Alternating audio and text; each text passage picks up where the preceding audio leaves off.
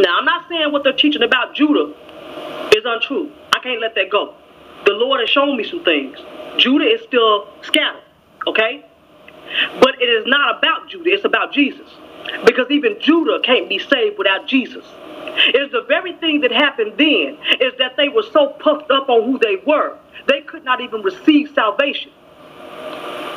Because there is only one way into salvation, because the law was a shadow of the things that come. The substance is her, which is Jesus. And no man, no matter what tribe you are of, will go into eternity without Jesus and his lordship. Let me go to this scripture here. Back to 1 Corinthians 8, 1 through 12. Now touching things, knowledge puffed up, but charity edifies.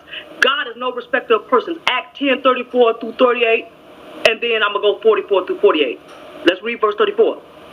Peter opened his mouth and said, of a truth I perceive that God is no respecter of persons, but every nation, is that just Judah? Is that just the 12 tribes of Israel? Because we know that all those who say they're Israel, not of Israel. He means the seed of Israel. Excuse me.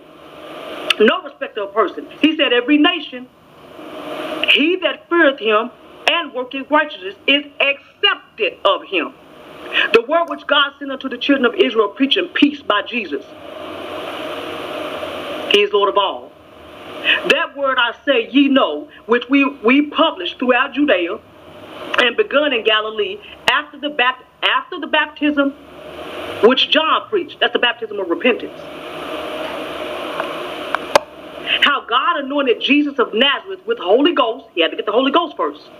With power, who went out about doing good and healing all who were oppressed of the devil. You know, they just say diabetes, cancer, all who were oppressed of the devil. Seizures, epilepsy, all who were oppressed of the devils. All illnesses are not earthly. They are demonic. I'm not saying every disease, but I would say at least 95% of them. And you can see it all through the Bible if you just read. Let's read Acts 10, verse 44 through 48. This is the whosoever will.